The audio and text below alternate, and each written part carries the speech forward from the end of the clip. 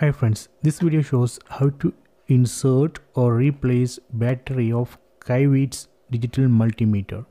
So first we need to remove this screw.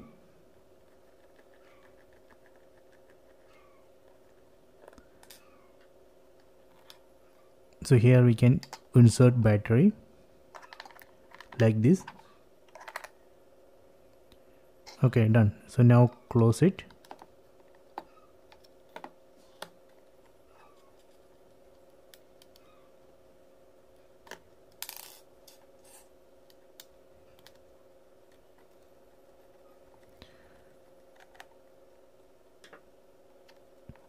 Okay, let me switch on.